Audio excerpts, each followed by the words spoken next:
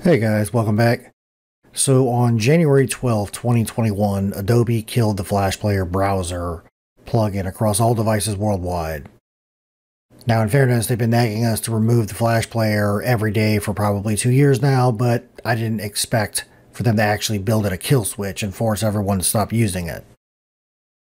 I'm not going to argue with anyone here about how Flash is insecure and no one should use it anymore.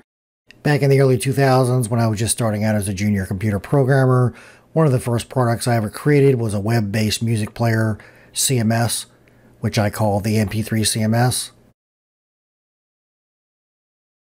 The player that it uses was written in ActionScript for Flash, and for basically the last 20 years, I've been using this website to listen to all my music while I'm at work.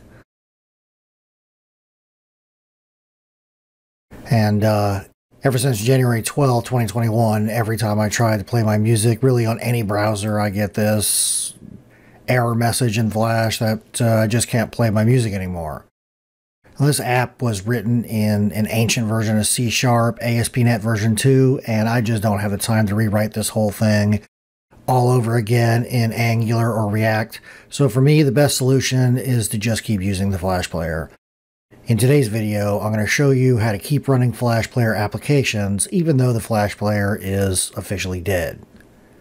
So the first thing that you need to do is to head over to SourceForge and download a portable version of Firefox. It must be Firefox version 70 or earlier. The links to the files that I'm discussing here are in the video's description, or you can also download a single package that already has all of this done for you. First, we want to pick the package that's applicable to the region that you're in. So in my case, I downloaded Firefox Portable 70.0 English GB, and I just downloaded that to my desktop. Again, this has got to be Firefox version 70 or earlier because this just won't work in any version of Firefox above 70. The next thing you need to do is grab a copy of the Portable Flash Player Firefox browser plugin.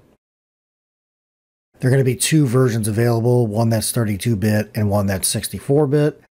Grab the one that you need. I downloaded the 64-bit version. Then you just need to run the portable Firefox installer and pick a directory where you want the portable Firefox to get unpacked.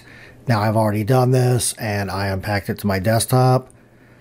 And then all you need to do is open up this portable Firefox and navigate into the data plugins directory, and then you just want to grab the browser plugin you downloaded and drag it into the directory data plugins.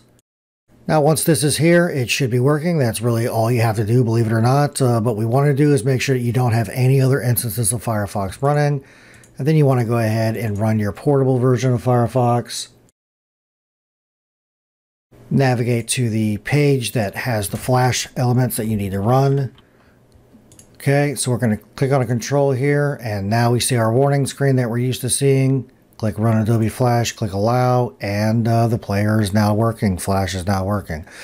So this is a portable solution. You can actually put this on a thumb drive if you want and carry it with you wherever you go. But I hope this is helpful for you guys. We'll talk to you next time.